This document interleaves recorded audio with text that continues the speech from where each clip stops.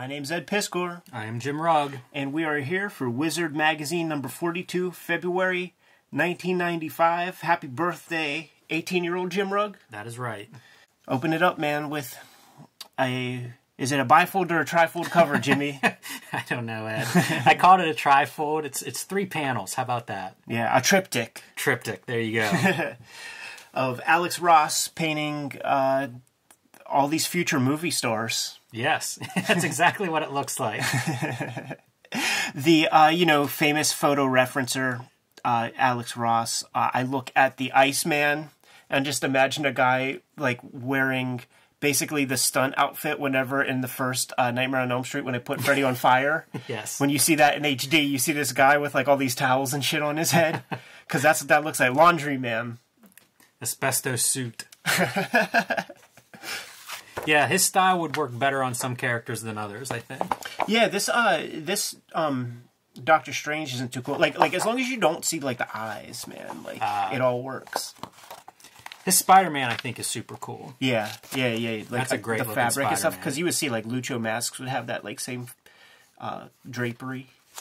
It's funny. This is definitely the issue that I'm out on Wizard. I don't know that I buy a Wizard past this issue, and I realized, like, I quit Wizard and the Comics Journal based on Alex Ross features. Interesting. We got to do that Alex Ross piece, man, from Comics Journal, because I don't know the one that you speak of. I might be out of it because it's a 2-issue piece, and I had a subscription at the time, and I was furious. That it was 2 issues of 12? It was 2 issues of Alex Ross declaring capital A art because of his pure love of superheroes, elevating it to that status. For 2 issues. That's more, I suppose, a beef with Gary Groth than with Gareb Shameless, but yes. So let's get into this. Oh, go back, Ed. Yeah. This Leonard Nimoy Primordial ad. Worst art ever? Pretty bad. Like, I am critical of this Techno-Comics stuff, and they're getting a lot more attention than I remember them getting, and certainly more than I think they should. Yeah. This is some of the worst art I have seen in Wizard Magazine. Who greenlights this as an ad? Did they have a saboteur working for them that was trying to sink their company? Why would anybody on earth ever put this out if you were trying to sell books? That looks like people that are blind publishing comics, because that is... It has to be the worst art they ever published, right? Like, imagine if you're putting your ad out, your best foot forward. This is the one thing people are going to see, and this is what you pick. I have 2 issues of Primordials, and they're even worse than this, man. So this is like as good as it got, man. You pull anything for the editorial piece, man, Pat McCollum? No more Shameless. Yay. I'm jumping up and down over here. But again, be careful what you wish for. We'll see how this plays out. This is new territory for me. Brace yourself with just this one image of Fairchild's head. On crumpled paper. Yeah. A lot of faux effects going on in that image. Yes. How about the letters, Jimmy? I didn't pull anything. Poison Elves gets a little bit of shine in the letters, and it made me think Poison Elves has been mentioned 20 times in Wizard Magazine up to this point. I don't know if Caliber has been mentioned once. And when you think of everything that is covered in Wizard, I've been shocked by how much stuff. Boneyard Press is practically Image Comics the way it's covered in Wizard.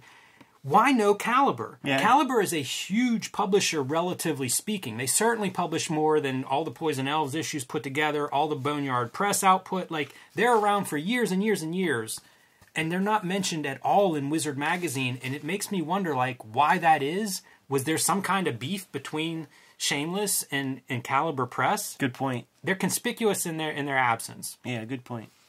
All right, Wizard News. Make mine Malibu. It's official. Malibu has been acquired by Marvel Comics. We've known this is coming. There have been rumors of this, and it's another one of the questionable moves, in my opinion, that we have seen for the last couple of years coming out of Marvel Comics. One of the reasons cited here is Malibu's coloring is mentioned. It's hard to explain that time period, but like coloring was a really big thing. Dark Horse had an in-house coloring staff that would run, I think, 3 shifts. I've talked to some people at Dark Horse about this, because digital coloring was this thing that you sort of had to do post-image just to keep up, so your books looked like they were up to date, and that was kind of the look. But freelancers weren't going out and going from Doc Martin inks to like $5,000 hardware. So a lot of these companies would have some sort of staff version, like Wildstorm had a big coloring staff. I guess, it's weird to think that coloring department would be a reason you would make a large acquisition, but it was something, and it's mentioned in this article. Valiant gains new image of Voyager Communications, the parent company of Valiant, is now Acclaim Comics. And there's going to be imprints, Valiant, Windjammer, and Armada. And a whole new slew of creators are on board to make fresh stuff, man.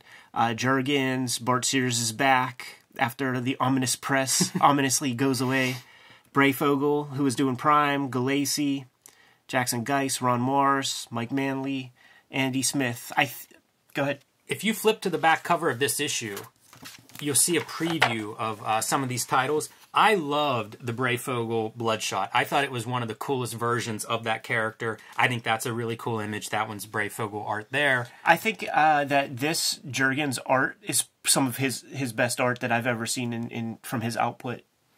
Yeah, we've been seeing the house ads from Valiant that are trying to make it look like there isn't a house style, and it feels like that's behind this move. Like they're really trying to let everybody know our books have character and personality and unique styles from book to book.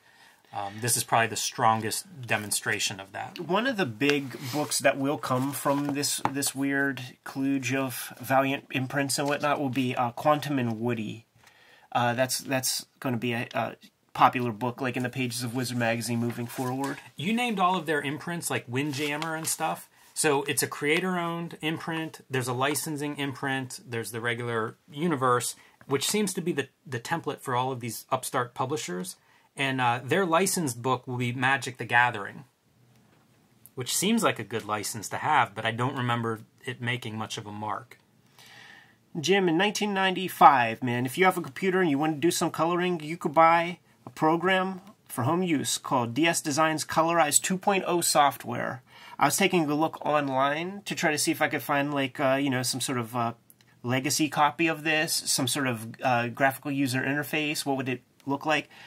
I could find nothing. Not one mention on any of the trillion websites that exist on the internet. Can find nothing, but it can output into EPS, TIFF, or Photoshop files, which is interesting to me because I'm seeing this thing highlighted, and I'm like, so Photoshop still isn't even a standard in 95 yet. Photoshop was not the standard. Like I mentioned, Dark Horse's in-house coloring department, they didn't use Photoshop initially, and I think, I'm going to say it was a Corel product, but I could be wrong on that one too.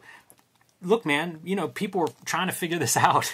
It was not a foregone conclusion that Photoshop was going to be it. I'm impressed that you could output as a Photoshop file format, because a lot of software didn't have that capability ever, let alone, at this time period when Photoshop would have been, I don't know, 2 or 3, like very early on in the Photoshop history.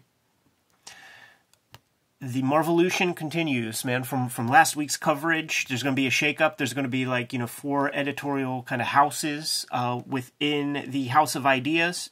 And Tom DeFalco, he's bouncing. Yes. Yeah, and I mentioned him last issue that he was the editor-in-chief virtually my entire time reading Marvel Comics. Jim, I got to ask you, man, why are you holding Zen Comics? Entity Comics mentions these in the company updates. And to me, these are some of the best of the Zen Comics. This artist is Joel Orbetta, and that's who they're talking about in the company update. He is known as L'Amour Supreme. Oh, yeah. He's a Kayfaber, man. So he's I don't know, graffiti artist? Is that how you would describe him? Yeah, sure. Does album covers, things of that nature, and he did a couple of issues of Zen, and so I have one here in color and one in black and white.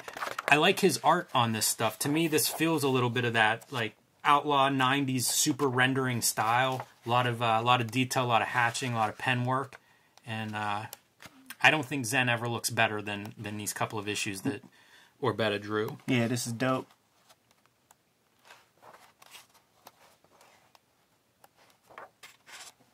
That's pretty wild stuff. Yeah. Yeah, I like it. And I like where his art has evolved, too. You should check out his Instagram account. That's got a McFarlane vibe to it. Yeah, when I look at these, to me, it's like he could easily have stepped into Image. He could have been an extreme artist, you know, done a McFarlane book, something like that, after looking at these. But goes off instead into other illustration styles. That's cool that he's still around, though. You know, in terms of, like, we know of him through the channel. Like, it's cool that he's still around comics. This is interesting, man. Go Joe, but where? So there was a preemptive press release put out into the universe, however that was done in those 90s, and whoever the heck would get those things, man, from Rob Liefeld and Extreme Studios saying that could be a G.I. Joe comic on the horizon. And there were some competing people who were interested in that as well. Top Cow Productions were sort of in the running to try to get their hands on the G.I. Joe license.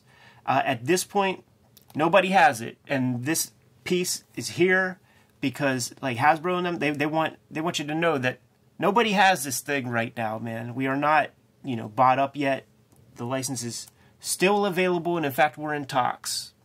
And ultimately, who they're in talks with, it's going to be Dark Horse first. There's this, like, very shitty 4-issue miniseries that's going to come out, man, with, like, a Frank Miller cover, which is the only cool thing about it. But then, inevitably, there will be the Josh Blaylock Devil's Due G.I. Joe that'll happen in around 2000. Yeah, 2000, 2001. Yeah, it's surprising that license is not developed for like 5 years, right? I mean, this is early 95, so it's about 5 years with very minimal movement. I guess the Dark Horse lack of success really kind of buries it for several years. Yeah. Dark Horse paints it black, man. A Spike Lee set of comics. Do you know anything about these? No, this is one I looked for. I think the actual comics were called Colors in Black, is the series name, and I think it was maybe like 4 issues or so, but I don't have any. Back with your Zen douchebag. Foolproof autographs, and I'm not talking Lamore Supreme, I'm talking Steve Stern, the goofball who created that shit and tried to peddle us freaking hokum. So he's going to be signing his comics from now on with a DNA pen. It has his fucking DNA in the ink or something, man. Some saliva or hair root is going to be in there, man. And they're promoting this pen, and he's very excited to be the first guy to have the DNA pen. So he is a schmuck and a lame-o and a punk through and through. And Patrick Daniel O'Neill writing this piece. Yeah. Come on, man. Not surprised. I expect better from him. Not surprised, man. Up and coming. Jim Calafiore being highlighted on, I guess he's doing some Valiant stuff. He'll go on to take over the Aquaman when Aquaman gets the harpoon gimmick on the wrist. Yeah, I remember that. But I know this guy from Camelot Eternal, from Caliber Press, man. Very, very raw style. And Bart Sears is going to go away on the art tutorials in here. Greg Capullo's going to do a couple. Adam Ward's going to do a couple. But I forgot, man. Jim Calafiore's going to do a couple, too. Interesting. I like that Exo piece a lot. I think that's really cool. I even kind of like this ad. This reminds me a lot of the Image art style. It's a Nick Fury comic. It makes me curious to flip through an issue. Like, if it looks like that, I feel like I should have enjoyed that at the time. Art imitates life, man. Artist Alex Ross on the success of Marvel's Marvels. The end of the DC Universe and why Peter Parker is such a weasel, man. So at the beginning of this, you establish you're a giant Alex Ross fan. I don't dislike Alex Ross. I don't particularly like any of his comics that I've read. I don't think they work great as comics, the storytelling. And I was buying that stuff, but I just, like, panel to panel, I don't think it works. He's fine as an illustrator. I don't like this idea that just because, I don't know, you're an adult and love superheroes, that somehow elevates them. I think he's a very good illustrator and certainly right place, right time. I mean, you can't argue with his success. There was a big show at the Andy Warhol featuring his art several years ago, at the Andy Warhol Museum, I should say. And it was a great show, but he did comics like from childhood on, and they had a bunch of his childhood comics on display there. They were fantastic. I even like a lot of his pencil drawings whenever you see those things show up sometimes on a cover or whatever. Yeah, we'll see them throughout Wizard as we continue the coverage and stuff. But he is a supernova. This is probably the first, like, at least in comics coverage, the first stand up and take your bow. Because Marvel's is the big Marvel comic of this era. He 24-year-old kid doing these things, man, and had a mother who was an illustrator, man. So I think you get to become an outlier, like when you have little bits of luck. That's what the Malcolm Gladwell tenets, man. And to have a mom who's an illustrator can sort of help along the way with certain things like the use of reference. I don't know about you when you were younger, man, but I thought that I was totally cheating. I liked the way my art looked whenever I would use reference material, but I felt like I was pulling a sham. I felt like I was not doing what I was supposed to. And I thought that the stuff that you saw on the comic page is supposed to come from, like, imagination. I didn't read interviews where it was acceptable to do that, and I felt like I was cheating. To have a mom who would maybe sit me down and be like, "No, Junior, it's quite okay to, like, look at a building outside and draw that in your comic," or something like that. That would have pushed me forward 5 years. It is weird, the hang-ups that we get. I had a bunch of them, I think, because of the Swipe Files feature in Comics Journal, where it was like, it was okay to reference some stuff, but not other stuff. Yeah, we're our own worst enemies in all of these things. Yeah. His father, you say his mother was an illustrator. His father was a Protestant minister. So my religious background is Protestant. Biblical storytelling was a big thing for me, and I see it in this stuff. That his approach to the purity of superheroes makes a lot more sense to me whenever I think of it filtered through an upbringing where religion and the Bible would have been important in terms of storytelling. And I think it's really on display with Marvel's, and probably in Kingdom Come as well. So he worked at an ad agency in Chicago to begin with. As he was coming through, I have one more childhood note. Yeah. He had older siblings who also read comics. So at a very young age, he saw Zap and Les Daniels' comics book. Yeah. And we've heard you talk about, both of those. Really, I've heard you talk about both of those as being an influence early on. So I thought that was pretty interesting as a young man that he got hold of those things. For sure. So when he is at the Art Institute of Chicago, do we know, like, how crazy would it be if he was at the same art school as, like, Chris Ware? I don't know if it's the same school that he goes to. Yeah, I don't think so either, because it's possible it could have even been, like, that would be amazing. Super close years. Now that's my fantasy, is those two in the same class. But I know you've taken design courses and stuff. When I was at the Kubert School, I went to one of the students that I was there with did a full, like, 4-year tour of duty at, like, RISD. And Rhode Island School of Design. Yeah. And the way that an illustrator was taught in the school system, presentation was everything. If you watch Mad Men and they show examples of, like, the art that will be forthcoming for, like, print ads and stuff, we're talking intensely referenced material, meticulous, not one pencil line out of order, and up to the presentation of just, like, for every piece of artboard you use, you better have an equally sized piece of tracing paper to, like, tape on top of it to keep this thing pristine. And he came up through a system like that at the school, plus probably seeing the stuff that his mom has to do the art isn't enough. It's like the meticulous presentation that will get you a $5 million campaign with Colgate or something. He was stoked that, like, when he got into the workforce, that the company that he was working for doing storyboards and stuff, they still kept all of that energy of, like, photo referencing to death. Like, you would see storyboards that are dashed out. Wherever he worked, they didn't do that, man. Total photo reference stuff. And he liked that practice. You and I, we have friends who when they do their comics, it's like, yo, man, haven't you drawn a hand like 5,000 times? Like, why do you still have to, like, pull photos for hands and stuff? This guy is just down with that. He says it taught him domestic realism, the storyboards, and I think you see that totally in Marvel's. Yeah. And that's a hard thing to pull off. Oh, yeah, for sure. I mean, there's a reason that he, this is lightning in a bottle and that he just took off like a rocket was strapped to him. This stuff resonates. It's easy to understand, why that would make sense. In a lot of ways, we've talked about Wizard pushing towards movies and things. He is a bridge to that. You know, like, these are the movies before we got the CGI movies of the 2000s. He kind of delivered that. And it was like, it was the perfect thing for this audience. And the way that Dark Knight and Watchmen was the perfect 80s book, Marvel's was the perfect 90s book. Because now you're an adult and this is nostalgia. You know, that Marvel series, it ends with the death of Gwen Stacy. We were just in Charlotte this fall talking to Shelton Drum, the proprietor of Heroes Aren't Hard to Find. Great comics historian, collector, you know, comics advocate. And we were talking to him about the comics he loves. And he cited the death of Gwen Stacy as being the moment when Spider-Man really stops for him. You know, so this is like plugged into both nostalgia, you know, these adult readers, but also giving them the what if it was real? It all adds up. Like, this is your bridge that's going into what we now see in all of these giant CGI movies.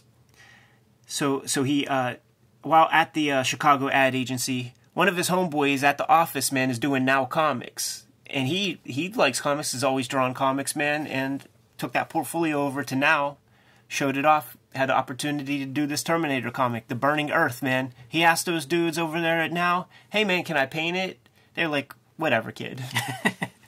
Yeah, painting in comics was such a weird transition for everybody. It was like a lot of comics really didn't know how to process that, publishers. You hear stories of Bill Sienkiewicz with Elektra Assassin, and he was just paid like colorist fees because they didn't really have a system set up for it. I tend to like Alex Ross's work more in this rawer stage. Yeah. As he becomes more polished, and we've said this about all kinds of different artists, it becomes less interesting to me as he sort of gets better. I'm sure his bank account, it's inverse the way it works in terms of popularity and success. But for me, I like seeing kind of the rougher edges, seeing him form. Yeah, and the place that he's at now, remember Tiger Electronics, every single one of these are just piece of shit. I do remember those. Those things stink. Where he's at now is in this very smart place. It's actually a similar place to where J. Scott Campbell, they're doing the same thing where, and I discovered this while working on X-Men Grand Design, like, you can approach, you know, Sven over there at Marvel and say, I would like to make Spider-Man socks. And he'll go off and he'll come back to you with like a price. And like the contracts will be drawn up. You could do that. So knowing this, Alex Ross knows this. And that's a business he's in now, is like doing these tchotchkes and stuff with like Alex Ross paintings on them. And it's like you just go over and talk to Sven, make a deal, sell a bunch of stuff. Variant covers and whatnot. Do your own variant cover. Well, he's done Academy Award art, like you know, the show art, broadcast art and stuff. So like he's in another echelon too in terms of commercial illustrator. Yeah. Let's keep this thing rocking, man. I was astonished to discover that when he was doing Marvels, 12 pages a month, and I could do 8. So I need to step something up, man. It's a pretty good clip for sure. He also said that he never left the house while putting that together. And already at this point, he is working on Kingdom Come this early, because it's going to be 2 years before Kingdom Come comes out, at least as per this. And he does that at about a rate of 10 pages per month, which is still better than the 8 pages that I can do. It's a dedicated worker, no doubt.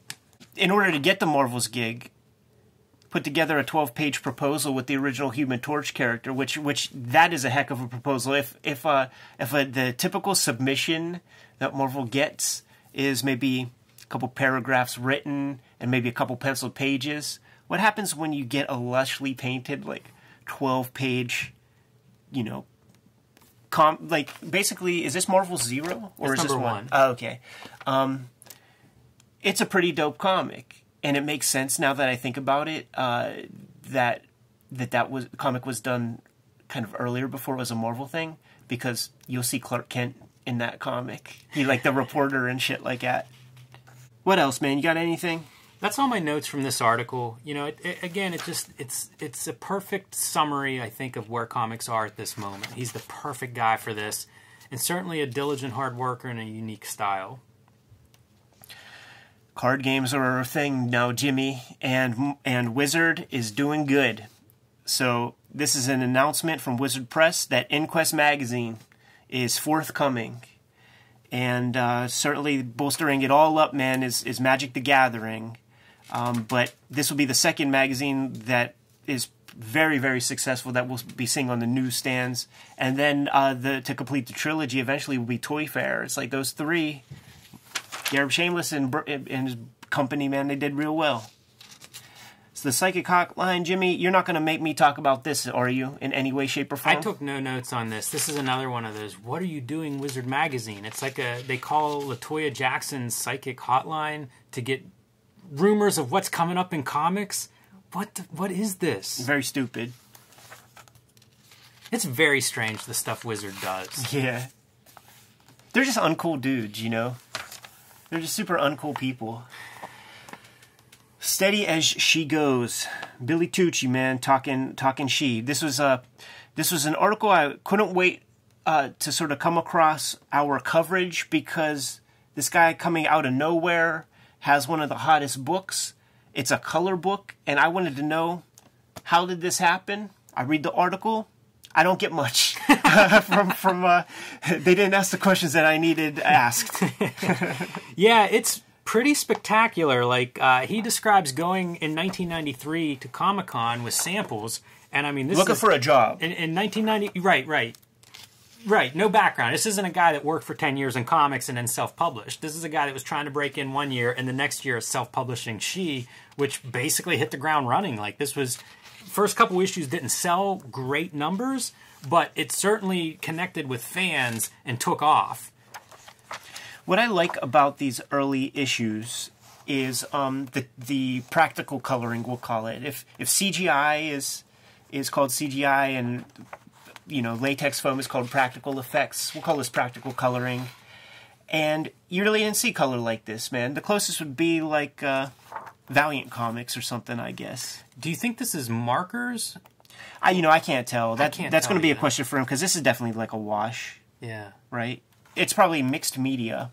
Probably true. And that's good. It's a pretty impressive package to come out of the gates with. And that might be a function of him not even knowing, like, what are you supposed to use to color a comic? Right. Yeah, his background, he has fashion illustration is in his background. And I think that shows in this art. I do too. There's some different approaches to figure depiction and clothing and stuff in these. Yeah, and just even like She's outfit with this, like, you've seen this fabric, but you've never seen this fabric in a comic. This kind of like puffy kind of thing. Like, you know what this is. You've seen it, and it's never been... Yeah, there's an attention to detail, but it's not the same attention to detail that you're seeing at Wildstorm or at Todd McFarlane. And I think that pays off with comic fans, especially of this era. He also talks about all the different jobs that he's had, including he was a paratrooper. Oh, yeah. He's a military cat. That's pretty intense. But working all these different jobs, I think, in some ways does prepare you for this type of a career or opportunity where, like, once you know what it is to work, I think when you get a chance to sit at a drawing table, you realize, I don't want to say the word lucky, but, when you know what hard work is, you can apply that to comics making. Yeah, and you could, also continuously, like, run away from that other stuff by, like, I'm going to fucking make this work. Yes. So that I don't have to jump out of a plane anymore or whatever. Discipline is obviously super important, especially if you're self-employed. And I mean, a paratrooper, that is a level of discipline and commitment that, again, you can translate it. You don't think of cartoonists as being tough guys necessarily. Yeah. But to go through that kind of training is discipline. And it's definitely something that you need if you're going to be successful as a self-publisher. This interview... He mentions teaming up with Palmiotti is coming on board as an inker. Jimmy Palmiotti, connected to Joe Quesada a lot, but writes a lot, inks a lot, and does a lot of self-publishing. At this time, he's working on Event Comics, his company with Joe Quesada, another startup, self-publishing, small press. So I think having those like minds together is a good thing. Yeah, when he starts getting these other inkers, man, they really take away the rough edges that I actually really kind of liked about his stuff. Sure. He's getting into the variant cover game, man. We see a Silvestri and Bat cover. Did a crossover with Silvestri. Yeah, Sideblade, was it? Yeah. And She started out as a movie script, which may have also aided these early issues in that there's a story and characters developed, something that sometimes if you come art first, those things lag behind. I mean, it was the criticism of Image for years and years.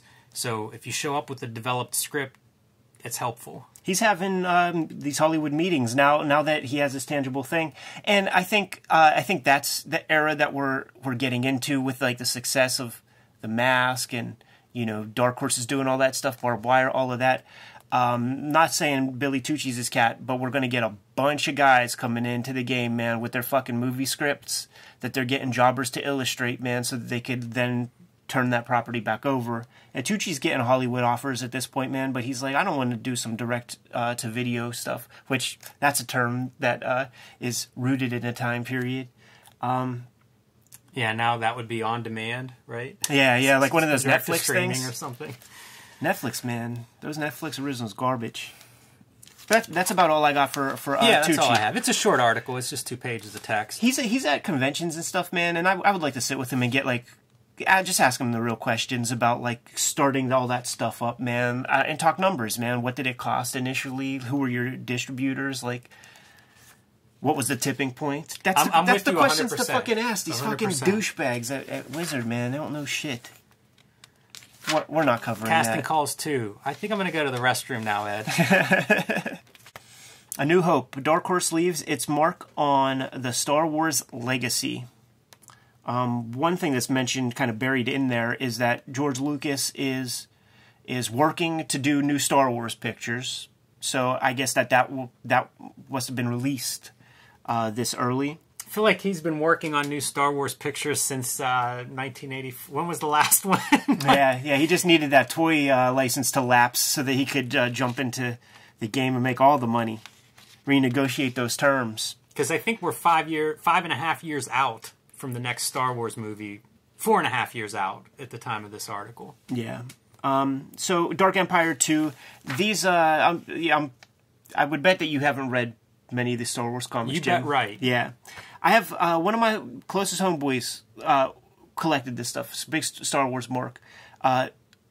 Always interesting when I would come across an issue that would have like Jim Woodring art or something like that. So they would get cool people every now and again do little one-shots and junk. I like Cam Kennedy. This is Cam Kennedy on the left there. I like his art, and I like the art that I've seen from these Star Wars comics. I thought he looked good. They had a couple big hits, man. So this is the expanded universe. In that time where George Lucas is futzing around with bullshit, there was still a want and a need for these stories, man.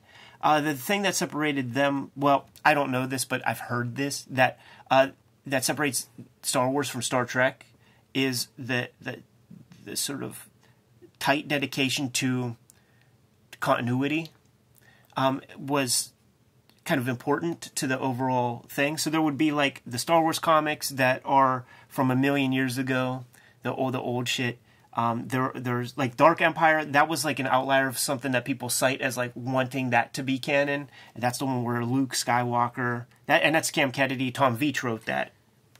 Was that based on a novel? There were a couple of novels that I think were connected to all of this stuff too. Yeah, it might have been, man. Like that one and Shadows of the Empire. Those were like the two popular ones that yielded toys and stuff like that. Note on the Star Trek stuff, because I don't have a lot of notes on this. I'm not a big Star Trek person. But my note is Cam Kennedy says Lucas hasn't rejected anything yet, in contrast with stories we saw about Star Trek that we've seen reported in Wizard from Peter David's nightmare experiences, but to others that had that license and had issues with Star Trek. So you're definitely right. That does seem to be a very different approach between those two camps.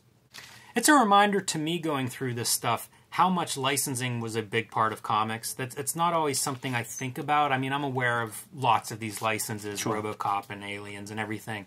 But, like, all the companies had some version. You know, Malibu had the Star Trek license for a while. So that was a part of the business strategy of all these comics companies. And I guess maybe they were sold better outside of the direct market, you know, and maybe that was part of how you would float your companies too, is you would have the license, but then you would have some outlet where you could sell these things, Suncoast Video or something. You know, I'm making that one up. I don't know the workings, but it seems like they weren't the big sellers in the direct market, but they must have been profitable enough to pay a licensing fee on top of the production fees and still make it work. So, it's interesting to me that they all have that. They all have a wing of it. Even Marvel has that wing. Yep.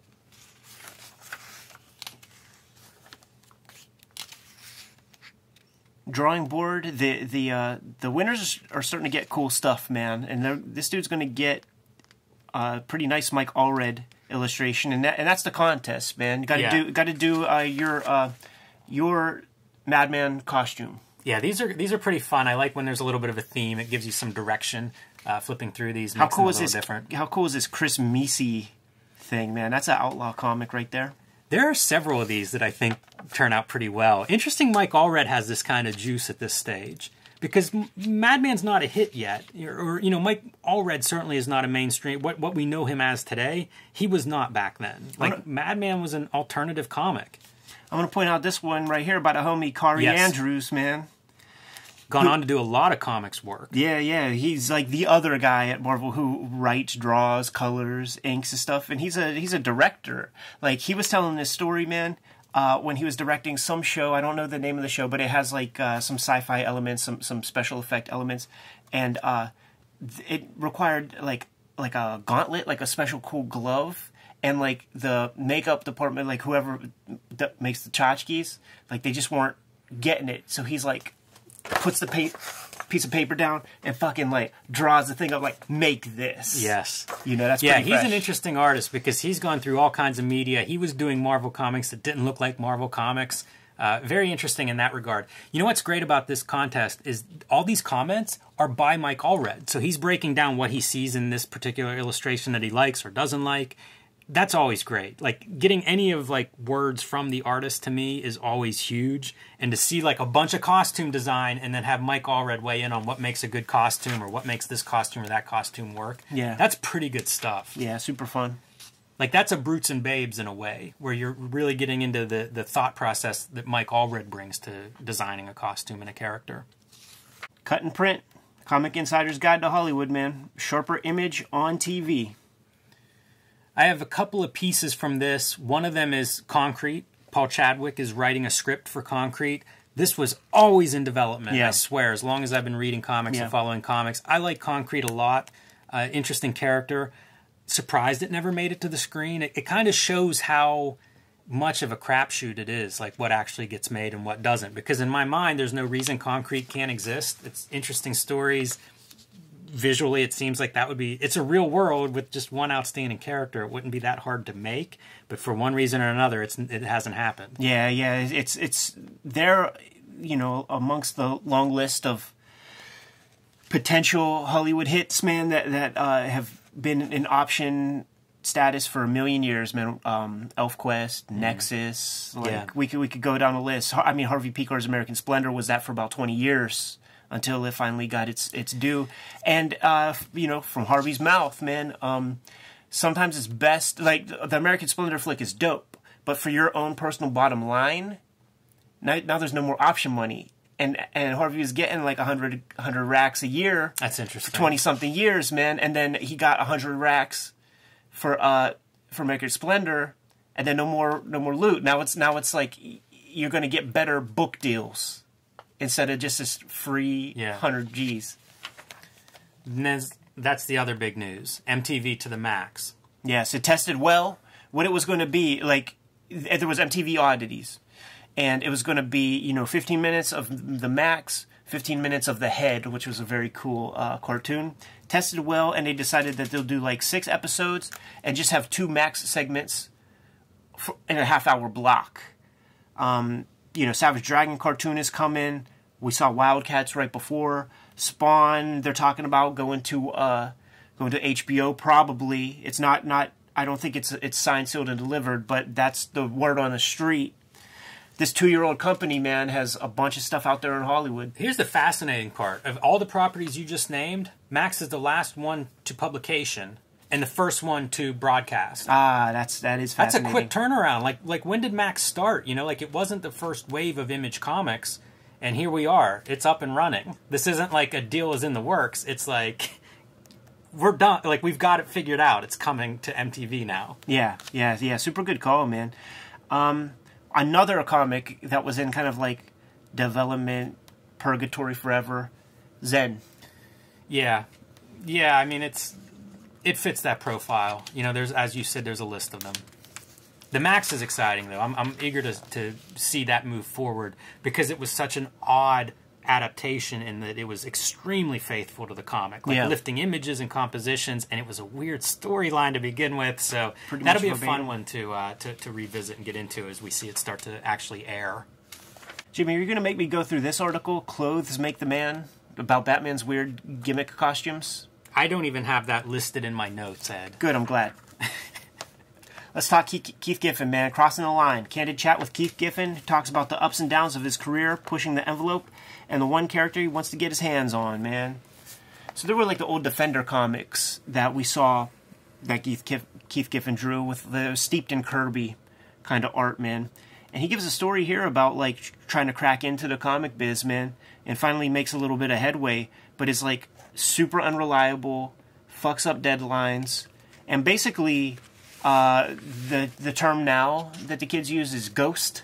He ghosted on like Joe Orlando and a bunch of dudes. He just like got a job and didn't turn it in and didn't like let them know. It was just like, I can't do it. Like, yeah, it's I never knew this story before. No. It's fascinating. I don't think we've heard a story like this before in comics. I mean, obviously people mess up. The story that you would hear like in like when I was going to art school and stuff, and you have these like grizzled vets talking, they would all say, you have one shot.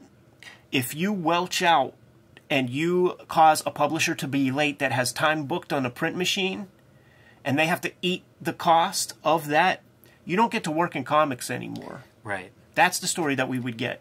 Yeah, so this is a pretty, but you don't get it from like, this is my origin story as a pro. Not I at did all. this, and then I came back. That's so unusual. I guess it probably has happened, but not the comeback. Like, probably guys have flaked out, done whatever. I know guys, there were Pittsburgh dudes who are amazing artists who would draw true. us under the table, but they didn't make that deadline, and now they're the pothead chilling on the couch. Yeah, good point. So, interesting what he comes back from in that regard, because it is a pretty unusual origin story for a comic book artist. He goes off and he works on the portfolio some more. I guess he felt like, he felt some sort of insecurity, something, but it speaks volumes of the work, of the portfolio. It speaks volumes of the man that Joe Orlando is, who said, come on in, kid, let's talk about it. They had the conversations, and they hooked him up in a probationary period, man. And one of those probationary things, you're going to have to draw some of those, like, fifth-tier DC Weird War Tales of Western House of Secrets type shit. And then maybe we'll fold you into some real stuff, man. He calls out Hex. I think like the end of one of the Hex series is something he got a few issues in. It was one of those like, this is not a top-selling book at all. And I know some Kayfabers that love that run. It's kind of a sci-fi version of Hex. So I don't know if irony is quite the right word, but some people out there appreciate those issues. He's an enhancement talent for a little bit on these little bullshits, man. But then he gets that chance to work on Legion of Superheroes, which is like a coveted run, man. Show some of these bitches off? Yeah, go ahead. I brought a couple of these just to kind of flip through. I think his art's very attractive. One piece that's in this, I'm surprised, but it's in this article, is he was lifting like Jose Munoz. Yeah. Who did Alex Sinner comics. I think Argentinian. I don't know. But a very attractive artist, art style. And he got called out. I think the Comics Journal may have called him out for picking up compositions, copying compositions from Jose Munoz. And he says it was it hurt his career. This is a little before... You know what? Amazing Heroes is where I may have seen an article about it.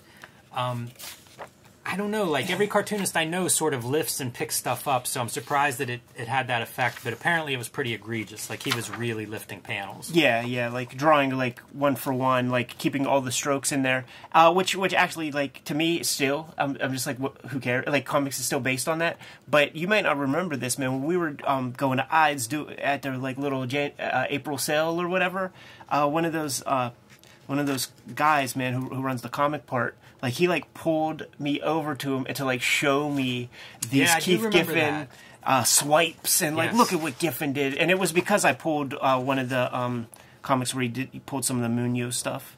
And he's showing it to me like it's this grave crime And I'm like, whatever. His stuff looks pretty unique to me. This is dope. Yeah, for sure. Definitely has a visual style at this point that doesn't look like other comics.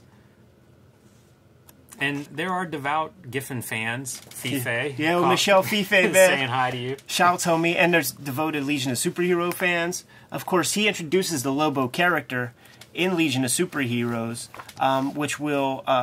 it's a much different character than he fleshed out later on. Yeah, and he seems like...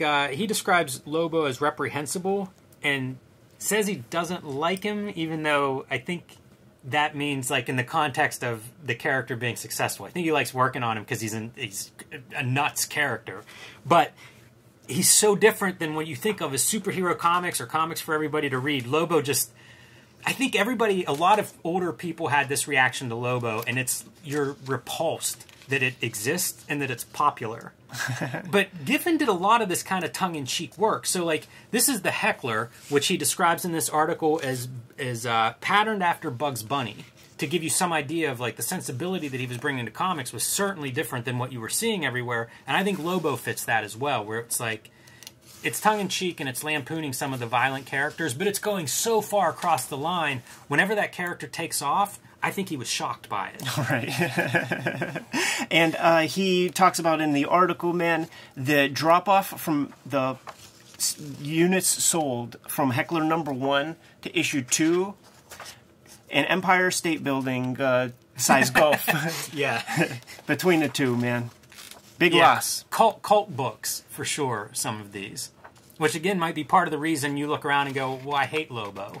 Because that one's the one that's selling, but meanwhile, it's the one that maybe is your least connection to the material and the kind of stories that you're telling in that. Yeah. Ambush Bug was a popular one. I think that comes before Heckler. This is the Christmas special of Ambush Bug, and I think it really shows off his creativity. I picked this up recently. Keith Giffen's not a guy I read as a kid outside of Lobo. Yeah. But because we hear so much about how great he is, I've been picking them up when I see them. And this was one of the ones that stood out to me because it is all over the map of what is happening in this comic. Very, very interesting. And I think that sums up Keith Giffen. Like, we've shown off Trencher, which I don't know that it's mentioned in this profile. It's not. Trencher's one that I feel fondly about because it was another one that I read, but also graphically it had a look unlike any other comic, which I celebrate. That's the stuff I look for. And you see some of that in this Ambush Bug Christmas special where he is bouncing all over the place with ideas and energy and visuals. Like, at one point, it's how to write comics. Doesn't this feel like Shaky Kane? Like this? It does, totally. And it may have been. It would have been a time period whenever Shaky Kane and Deadline would have been around. So I do think he's looking at everything. Sinner was not... Alex Sinner, Jose Munoz, it's not like that was a top-selling book that you were going to find. Like Sugar and Spike. Yeah, there's references and homages, and I think he's probably a guy who loved comics and was looking at a lot of different stuff, and you can see it in his style. It doesn't look like your typical comic. Yeah, this is a fun-looking issue here. Was he involved in the that Grant Morrison Doom Patrol weird image thing? Was that Keith Giffen? I don't know that, Jimmy. This is a guy who's a kind of a blind spot for me in a lot of ways, too. Yeah, me too. I certainly have just barely started to scratch the surface on him. Fairly prolific cartoonist, so he has a big body of work out there. Yeah. Like I said, Lobo is really my Giffen entry point, and maybe it's atypical of a lot of his work. But I do love the team-up. He was doing layouts on those Lobo comics that Bisley was drawing, and I thought it worked for both of them. Yeah. I thought it looked really good in terms of Bisley art, and I think the layouts helped a lot for that reason. So, like, the clickbait kind of article, I like the title... what character he wants to get his hands on. Captain America is a guy. So just for the people, I read that, and I'll give you the answer. Captain America is a character that he would like to... I didn't even make a note of that, who cares? Yeah. I wonder if he did any Captain America. I mean, it's been 20 plus years now. Fife, put a comment, man. Moonshot. It's so frustrating to me, because if you look at this cover, I love that art. I think that looks amazing. Really cool, great color and lighting. And then as soon as you see the logo top part, it's just like, oh, makes me sick. Yeah, make note of that, young makers out there. This is based on a true story, kind of a science comic. You see these things pop up now more and more with graphic novels. They even talk about selling them in museums. This is based on Apollo 12's mission, and it's published, the editor-in-chief of this company, it's startup just to publish this comic book, but they plan to do more of these types of comics, is the wife of Captain Charles Pete Conrad Jr., who was the astronaut of Apollo 12, still with us at the time of this writing. And so all 3 astronauts from this mission are alive at this time, and they talk about passing this comic past them, to make sure it's sound scientifically. And so they developed this idea to tell this story. Nobody was interested in publishing it, decided to self-publish it. It's it's on my list now, something I'm half looking for and curious to see. Yeah, it's something ahead of his time, because if they want to be, the culture vultures of 2019, man, they would get a New York book deal in a second. They mentioned that different people that are interested in this book now that it's available, and one thing they talk about is getting involved in CD-ROM. Yeah, Billy Tucci was also talking about that too. It's so weird. Like, is CD-ROM something other than just storage? It would be like PDFs of the comic, or as sometimes there would be like motion comics where they would chop it up in like Flash, and have advance an image. Or it's such a bit of jargon the way it's dropped in these conversations of it's some people from CD-ROM right. hit me up. Yeah, and we'll see, even there's all this like the computer is, we're going to be entering Windows 95 era. You know what I'm saying, man? So there's going to be a big changes technologically. And there are comic book ads in here video game ads in here where it's talking, one of the promotional pieces selling you on the video game is that it's 32 megs of it's the storage space, the amount of data required to make the game is a lot. So there's all this, they're taking advantage that new people are getting into computers and don't know what the fuck any of that is, man. They're taking advantage, but also half the people talking have been they don't know shit. Of. Yeah, they don't know shit. shit. What they're saying. Yeah. I should cut right here to that one senator who's talking about the internet is not a truck, it's a pile of tubes, and I sent the internet on a Friday. I didn't get it until Monday. Please do. They deliver in other ways, but they want to deliver vast amounts of information over the internet. And again, the internet is not something that you just dump something on. It's not a big truck. It's a series of tubes. And if you don't understand, those tubes can be filled, and if they're filled, when you put your message in, it gets in line, it's going to be delayed by anyone that puts into that tube enormous amounts of material. That's a classic piece, man. Toying around, man. Sean on. New superhero figures, dude. Batman Returns. Take 2. So it's like Batman Returns, but... Oh, I see. It's Batman Animated Series figures, dude. New wave of that. And they're including Bane. Tick figures. I'm much more excited by the Tick figures than the Batman figures. So good, man. Deflator Mouse. We had these. A couple of these gimmicks, man. I'm always a fan of a bullet-headed superhero for some reason, man. That's a classic trope of the American comic. Fawcett. There's been some black and white Boom characters who had that. It's you've called that out before in past mailbags. So, I've had many of my own bullet-headed superheroes as a boy. Homemade heroes, always looking great, except look at that grunge, that Play-Doh hair. Palmer's Picks, a comic book cocktail. We're talking, is it called Very Vicky? Very Vicky. Yeah, Jimmy, I don't know anything about it. I've never read this either. It is a 16-year-old is the main character, and there's a fair amount of drinking that goes on in this comic, according to the column here. Like a real 16-year-old? Self-published. It seems like it exists outside of most of the comics world that we know and love. In that the creators, they seem to be interested in making this comic, but it doesn't seem like it's mainstreamed in any way. Mm-hmm. I will pick up a Very Vicky if I come across one in the future. This article has piqued my attention. It is one that I have seen before, but I've never read an issue. I would not have guessed this was a teenage girl, judging by the artwork that you see here. So, who knows? One of their recommended readings stood out to me, though, and that's Fat Man and the Human Flying Saucer by C.C. Beck. I don't think we're going to see that one called out in any other Palmer's Picks. And you know what? If I come across any Very Vickies for a quarter, I'll get them and give them to you. I just realized, like, now I'm nervous that I said this on screen, that we're going to end up with a mailbag full of Very Vickies. Don't say we. Well, if there's doubles. I guess Tom could use some Very Vickies. Keep it rocking? Yeah. Comic Watch, Ms. Marvel 16, first appearance of Mystique. I actually have that comic. And it was a friend who studied Wizard like it was a sacred tablet, who was like, hey, Ed, man, this is the first appearance of Mystique comic you got. And Wonder Woman Volume 1, number 300. It's the first appearance of Lita Hall, who's going to be the father of young Daniel, who's proving to be very important in the canon of Sandman comics. Yeah, I feel like the people who love Sandman aren't sort of speculating back and picking up the first appearance of future Sandman's mother. Picks from the Wizard's hat, man. Extreme Sacrifice, boy. The shake-ups, man, over there at Rob Liefeld's joint. And we have the Prelude right here that we'll show off, dude. Extreme Sacrifice Prelude.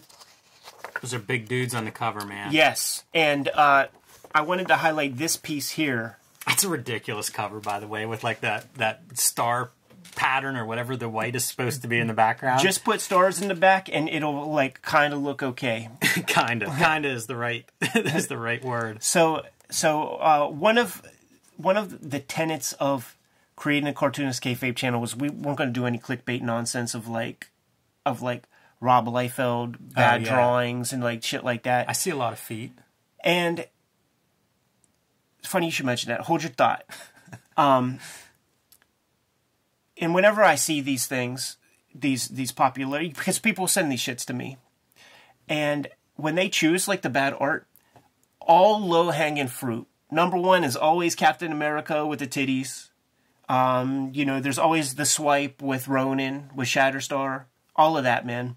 This is actually my favorite piece of bad art. Like this cover. There's like one thing in particular. Like with this cover taught me a lesson, Jim, and it's a lesson that stuck with me to this day. And I got it from this because this is a cover created by a guy with youthful energy. He's still this kind of a kid, and he made a fucking childish mistake that a young artist does when they're first getting into the game, and it's very simple. Because it has to do with feet. It has to do with this foot right here. And I think that I could project and reverse engineer what happened. He drew Shaft and was very happy with that Shaft figure. And then he drew Prophet. And he worked his way down. And that foot came down way further. But he'd put a lot of work in already, man. And he wasn't going to erase that shit. So we have this weird thing, man, with this, like, everybody else is in proper space and behind one another. But Shaft is standing on him, and that is what Rob did. He just loved this too much and wouldn't erase it or redraw it or wouldn't erase him. So what it taught me was it's a compositional issue. It's block out everybody first. Get it all to look the way you want it to before you really get in there with the nuts and bolts and you start drawing all the little details and shit.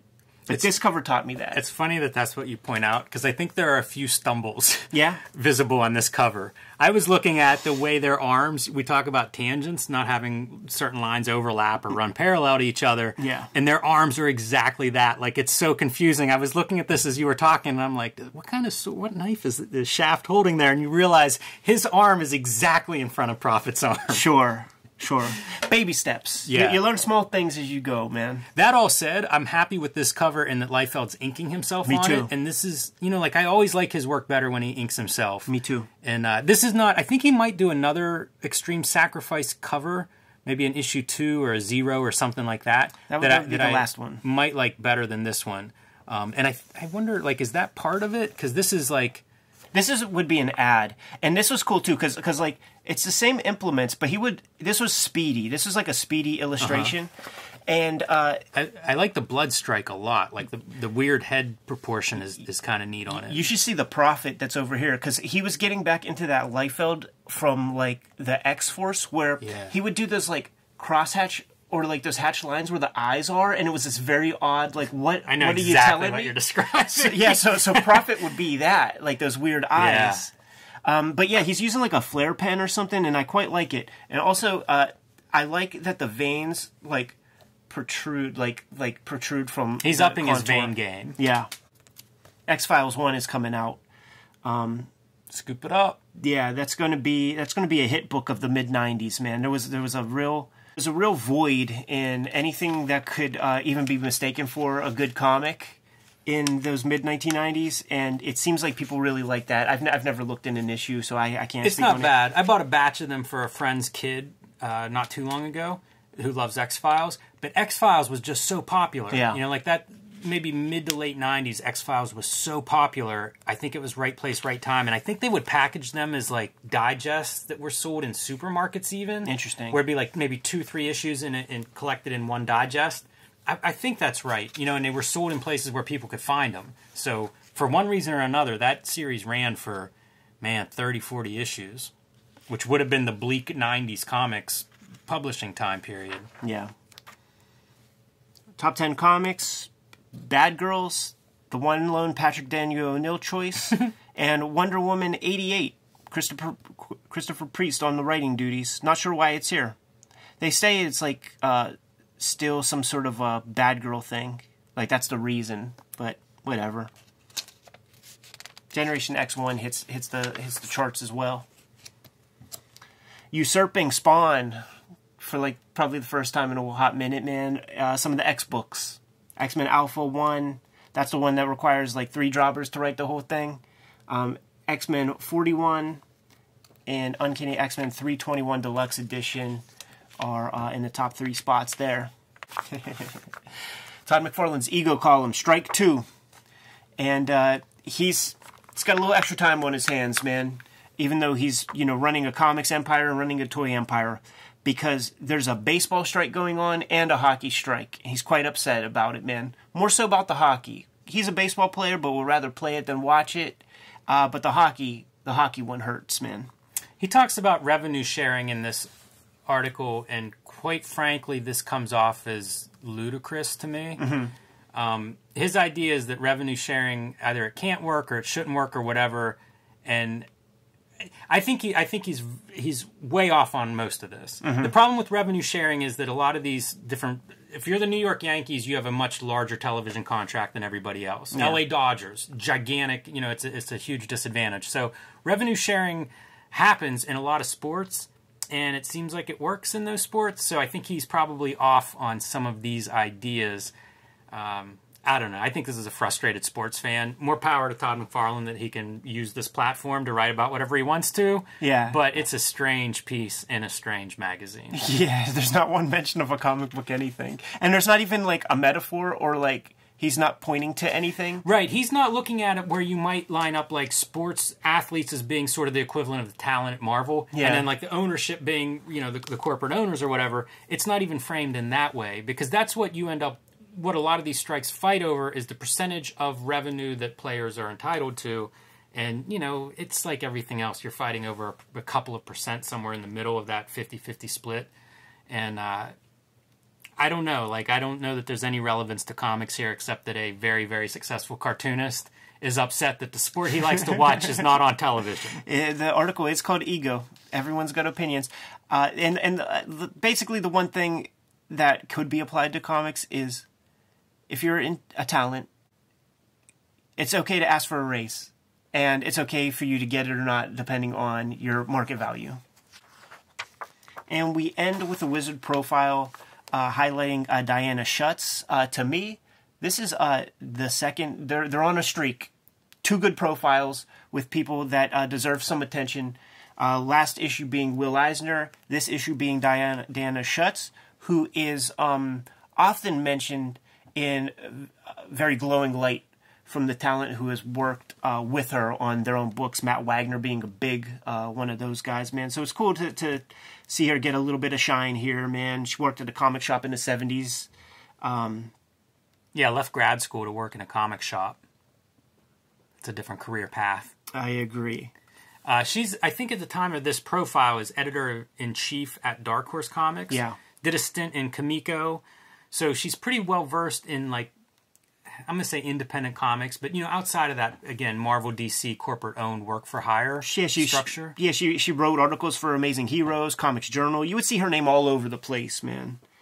And she'd be a fun one to talk to because certainly connection to comics history. Like, she was there for some stuff. Yeah, working in a comic shop in the 70s.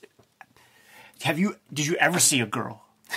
That's true. Did you ever see another girl in the shop, man? That wasn't dragged in there by the boyfriend who wasn't like going like this with her watch. Yes. She was at SPX one time when we were there. Super nice lady, man. So I think that she is approachable. I think we might be able to work something out, man.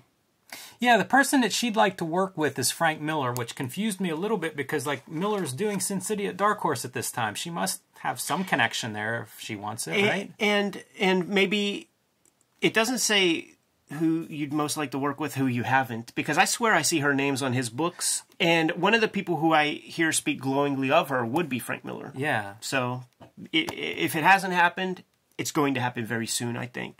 Obviously, she's now I closely associate her with Bob Schreck. Right. So I know Bob Schreck is oftentimes the editor for Frank Miller, but I'm sure she's in there somewhere.